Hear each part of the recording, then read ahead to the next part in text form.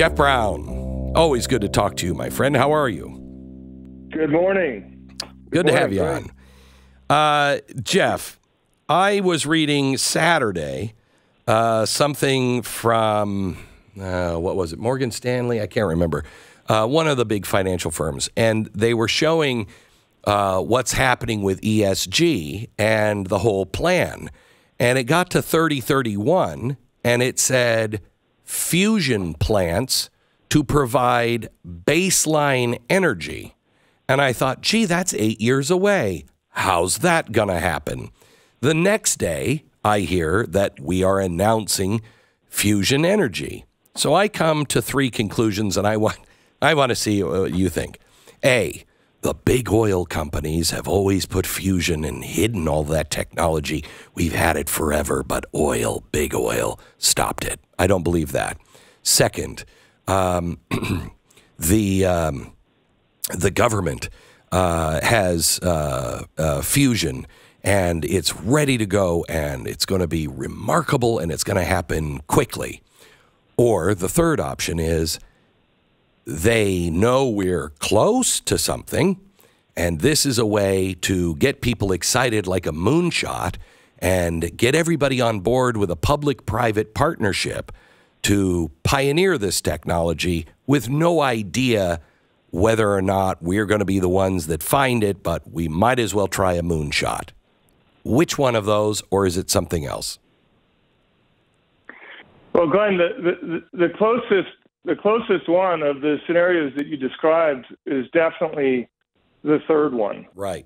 There are a large number of different approaches that are being tested around the world of nuclear fusion reactors, and it's very experimental at this stage. Generally speaking, we all know that it's going to work. It's just a matter of figuring out which which approaches are going to really be the most effective in terms of producing limitless clean energy. The technology, historically, we just haven't had the material science. We haven't had the artificial intelligence to manage these incredibly complex plasma reactions under immense heat and immense pressure. But the whole industry has been advancing at an incredible pace over the last 3 years in particular, that we're right on the cusp, that inflection point where we've actually produced a net energy output reaction. We produced a lot of fusion reactions for milliseconds, or in some cases a few seconds, but they haven't been net energy output. They've required more energy to create and maintain the reaction than the energy that was actually produced from the fusion reaction. So let me show you read to you the exact report. The report offers some reason to be careful, as two of the sources said the greater than expected energy output of 2.5 megajoules of energy in the experiment, using 2.1 megajoules of energy in the lasers, damaged diagnostic equipment, so they couldn't measure. Initial diagnostic data suggests another successful experiment at the National Ignition Facility. However, the exact yield is still being determined, and we can't confirm that it's over the threshold. That analysis is in process, so publishing the information before that process is complete would be inaccurate. So we're at exactly the same place we've been for a while. We don't know if we have it. We haven't been able to measure these. Well, we may know as early as tomorrow. It sure sounds like they've had a net energy output reaction, and it's worth mentioning that Lawrence Livermore Laboratory has had successful fusion reactions in the past. They had a big breakthrough earlier this year. Their approach is quite different. They use a bunch of lasers, 192 to be exact, that they focus on some fuel to create that intense pressure and the intense heat that causes the hydrogen to combine into helium, which releases the energy. They've been able to demonstrate that before. So to me, it wouldn't be a surprise at all if the news is confirmed tomorrow or later this week that they, in fact, have had a net energy output. So what kind of a net energy output do you need to be the miracle we're looking for? Well, I mean, the reality is anything greater than one, in other words, more energy output than the energy required to sustain the reaction is a win. But the reality is we actually don't have to sacrifice. The technology, when implemented, when proven to be successful and no longer theoretical, you'll be able to manage a nuclear fusion reaction and create 10 units of energy for every 1 unit of input. Now, what that means is basically almost free, limitless, completely clean energy for the planet. It's extraordinary. So what kind of energy do you need to fuel it? Would we still have to have fossil fuels to fuel it, or can you skim off the top to refuel? I mean, no. This is the great part. The inputs to these reactions, once you obviously have built your fusion reactor, are basically two different kinds of hydrogen. One's deuterium and one is tritium, otherwise known as hydrogen 2 and hydrogen 3. Hydrogen 2 literally can be derived from water, tap water. And hydrogen 3 is a byproduct of lithium. So these are obviously widely available. That's the fuel. And those are the inputs to create this limitless clean energy. And, perhaps, Glenn, another way to look at it is that if we think about an individual consumer, to produce 10 years of energy for an individual consumer, it only takes a few tablespoons of water and the amount of lithium that is in your smartphone. Wow. For one person for 10 years. That's how incredible nuclear fusion is as a source of clean energy. Holy cow. Now, they say that if this is true, it would still take us decades before we could open up a plant. Do you believe that to be true? No. It can happen a lot faster than that. I think back to when you and I sat down in your studio almost 3 years ago to the date. Yeah. I think it was November 2019. And at that time, I predicted that we would see this moment within 5 years, so before 2024. And here we are. And back then, I remember the consensus in the industry was, 2030 and beyond. Yeah. So, no, it's not going to take 10 years to commercialize. We're going to have compact nuclear fusion reactors really within the next 3 years.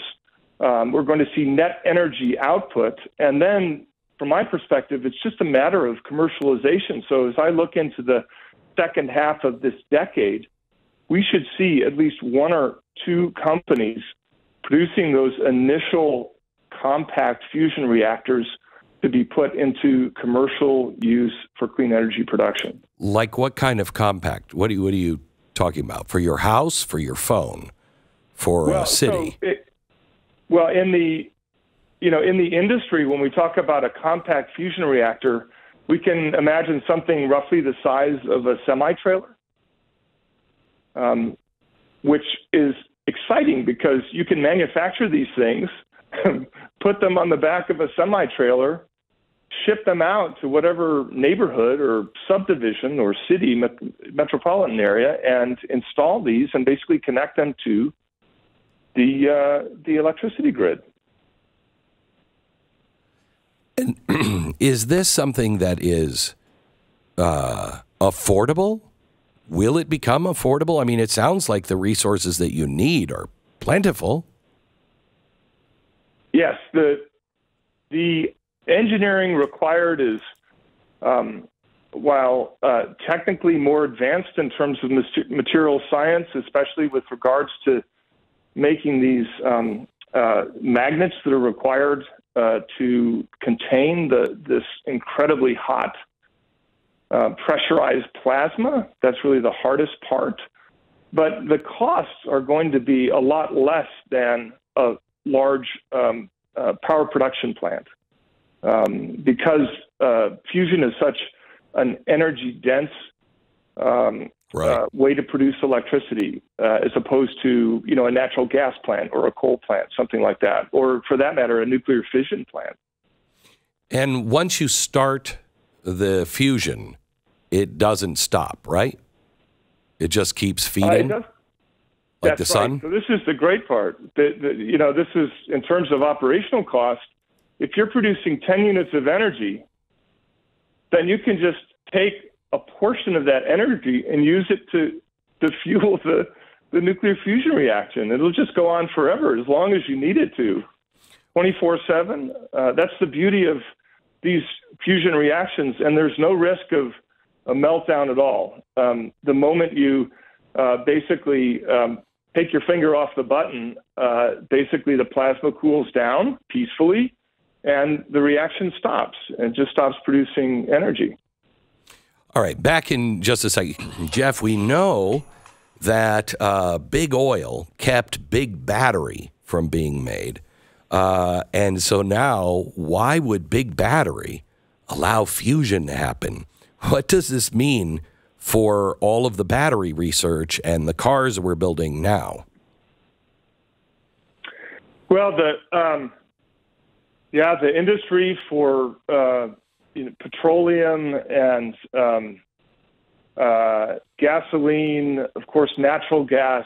This is the one that will be the most threatened. Coal as well, from a breakthrough like this.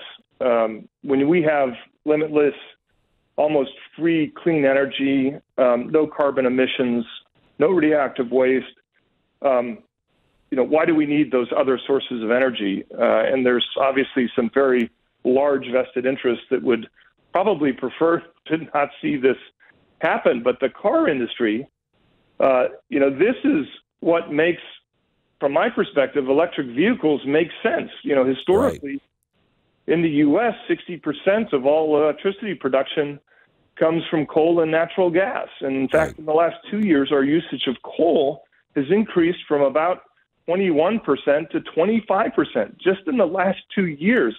I know it's counterintuitive.